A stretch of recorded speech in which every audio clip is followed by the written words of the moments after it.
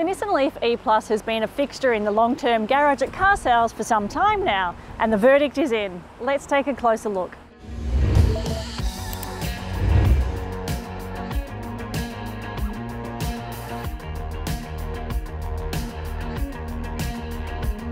Launched in April 2021, 2 years after the second generation LEAF on which it's based, the 2021 Nissan LEAF E Plus is the new flagship variant in the two-model EV range.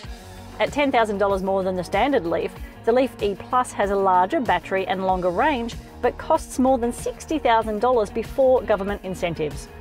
The LEAF may be a dedicated EV, but its exterior design is straight from the mainstream 5-door hatch playbook, albeit with a filled-in grille, some blue details, and a zero emissions badge at the back hinting of its green credentials. LED daytime running lights, front and rear fog lights, privacy glass, a rear spoiler and chrome door handles are standard. 17-inch alloys are a dually sensible choice. The LEAF E Plus runs a 62 kilowatt-hour lithium-ion battery, which is quite a jump over the standard model's 40 kilowatt-hour battery. With 115 kilometres of extra range, this model will now tackle most suburban drivers' weekly commute on one charge. And with it much more respectable performance outputs, its 0 to 100 kilometres per hour time isn't bad either. The hurdles, perceived or otherwise, are coming down.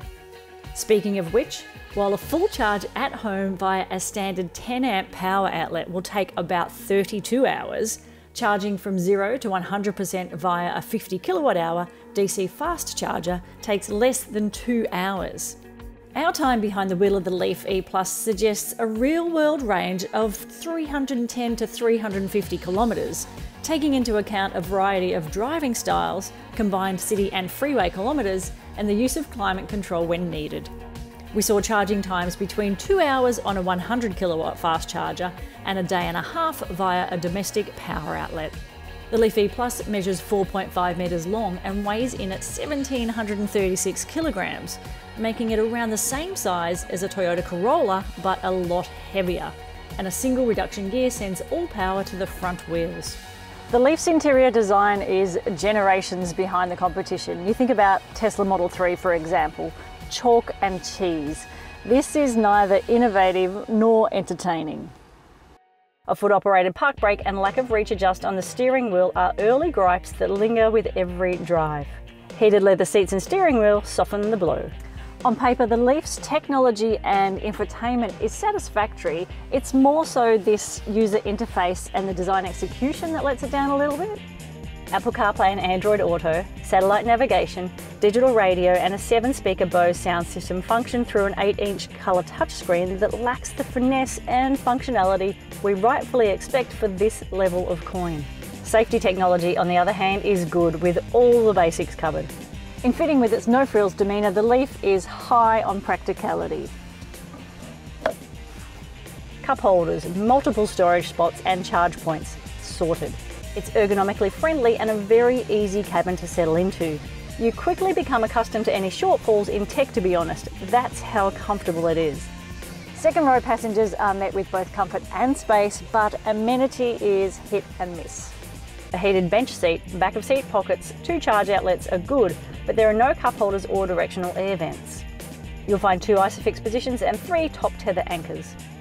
The boot's a decent size and 60/40 split fold seats add to this car's overall versatility. Okay, behind the wheel, the first thing I try and do is lower my seat, but this is as low as it goes. This high perched driving position is not ideal, but maybe I'll warm to it. Instant torque is the headline of any EV, and it's no different in the seemingly meek and mild LEAF E Plus.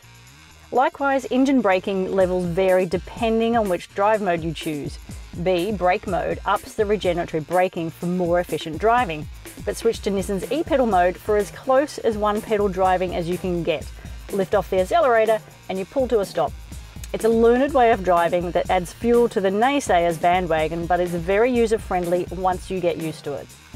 Let's be honest, the LEAF is not the most dynamic looking vehicle, so it may come as a surprise to know that it actually handles pretty well. This is certainly no driver's car, but feel at the wheel and ride comfort are more than acceptable, making it very easy to settle into the LEAF. and for its target market we have zero complaints where overall handling is concerned.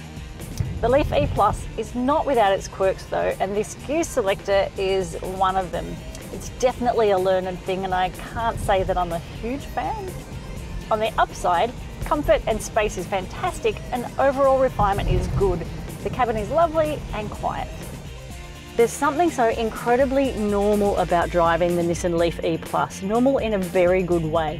There's no confusing tech or gimmickry fanfare to speak of, and for many buyers who simply want to move to more efficient, zero-emissions motoring, this is great news. Despite large rear pillars, the LEAF is also easy to park.